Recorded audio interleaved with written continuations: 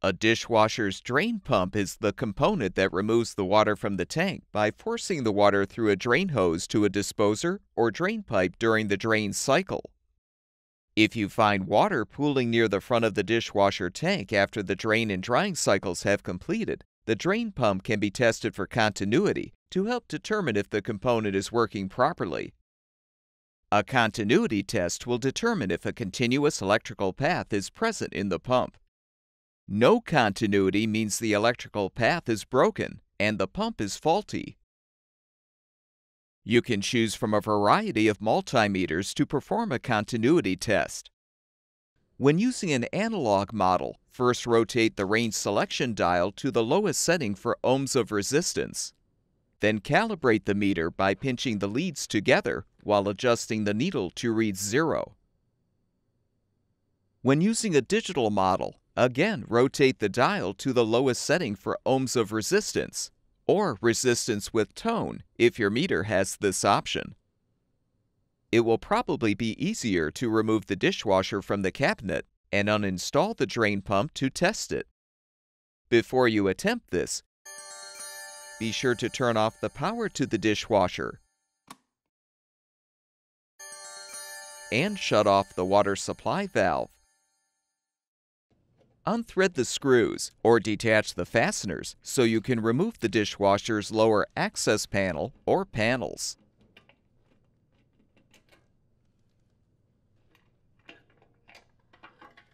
Set any insulation aside. Unthread the water supply line from the inlet valve. Be prepared for some water to spill.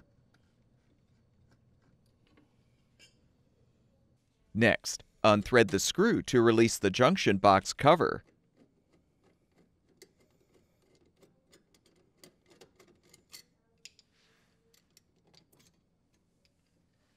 Unthread the wire nuts to detach the power wires, and release the grounding wire as well.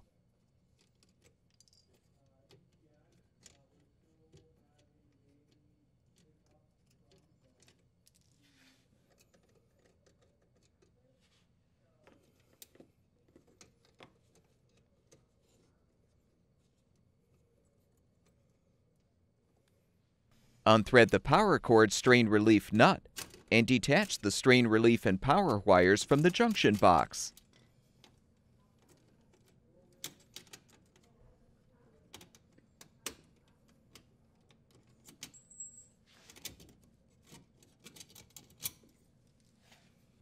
Next, disconnect the drain hose from the sink drain or garbage disposer and feed it through the cabinet.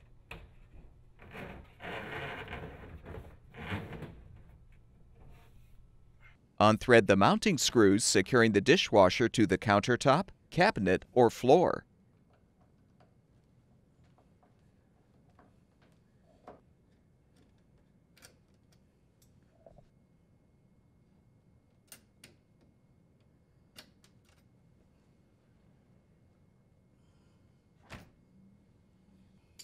To move the dishwasher, you may need to raise the legs to lower the appliance.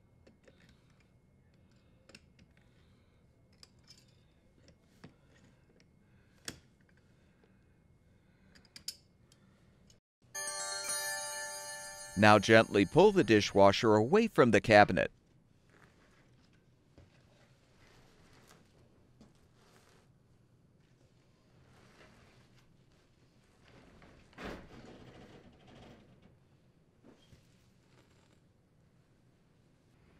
You may need to tip the dishwasher onto its rear panel for better access to the drain pump. To uninstall the drain pump, you will need to disconnect the wire connector or connectors. Then rotate the pump counterclockwise to release it from the sump.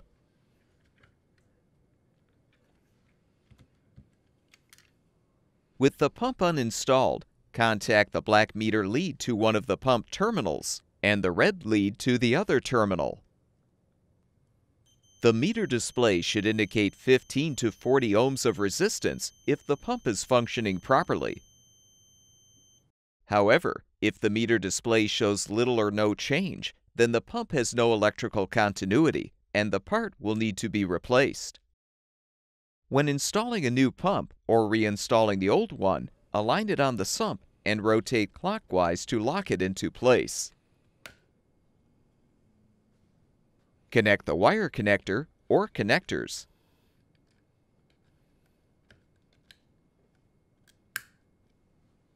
If applicable, return the appliance to its upright position.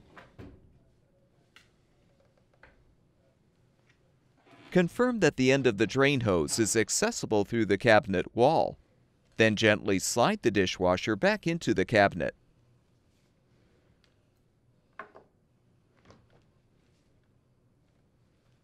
Adjust the leveling legs if necessary.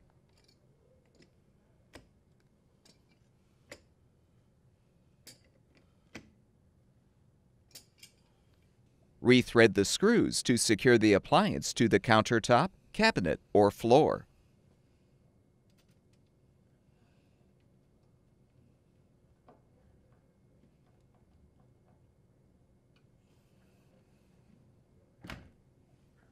Feed the drain hose through the cabinet and connect it to the sink drain or garbage disposer.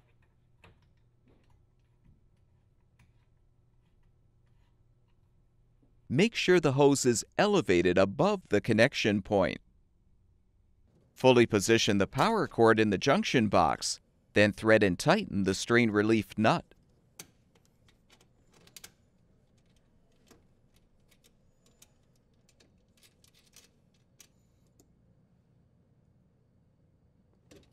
Secure the grounding wire. Join the appropriate power wires together and secure them with the wire nuts. With the wires positioned inside the junction box, realign the cover and rethread the screw to secure.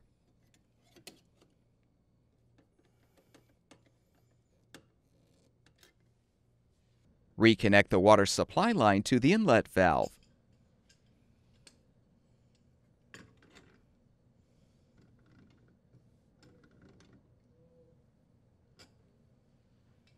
Replace any insulation.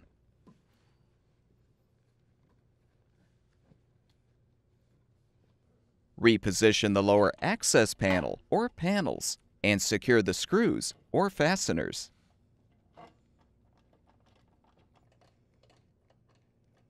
With the dishwasher fully reinstalled, turn the water supply back on, as well as the power.